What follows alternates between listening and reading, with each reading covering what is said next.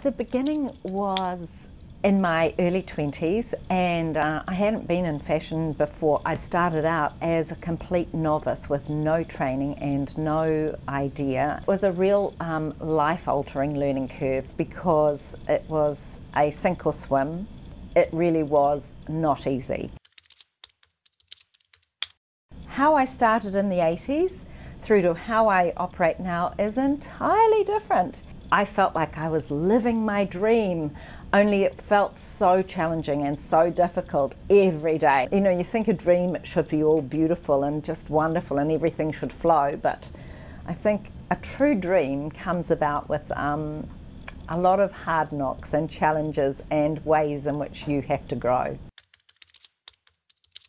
Community for me means about serving each other and taking care of each other, because we all have to do something small. I have a lovely community at Lee where we have our beach house and north of Auckland, and they make bags, so I take fabric up to them and the community sews on a voluntary basis reusable bags for our local general store, and then people pay a gold coin donation.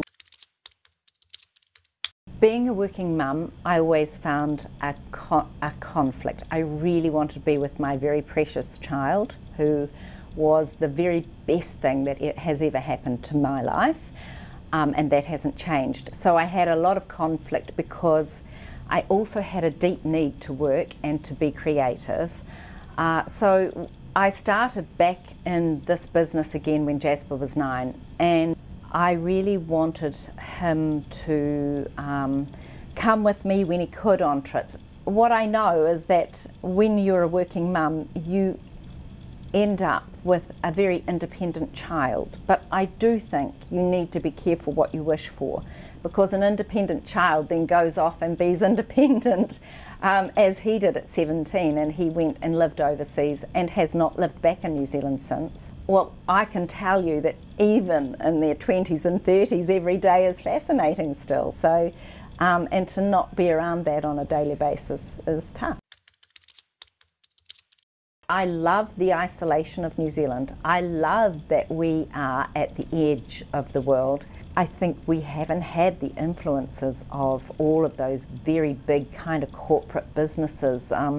We have kind of an innocence that we have retained, an innocence and a purity of kind of spirit. We are a can-do.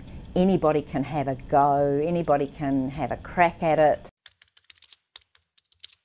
I'm grateful for this business. Like, I could moan a lot about this business. You know, this business is challenging.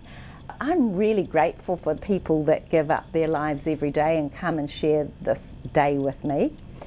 And I don't ever take that for granted. I'm grateful for that. And when my son was growing up, he was an asthmatic, and he also was, he had many allergies. So I had many nights at Starship with him on a ventilator. And you know, the wonderful thing is you can just rock on up to Auckland Hospital and they will take care of you immediately, and it's beautiful. It's a beautiful service, and I think we're very lucky. And so to be able to give back to support Starship is great. And anything to do with a baby, I'm there. I've always loved babies, so, and I should have had 9 of them. We wanted something that was a little bit fun, a little bit humorous, modern, but had kind of a broad appeal.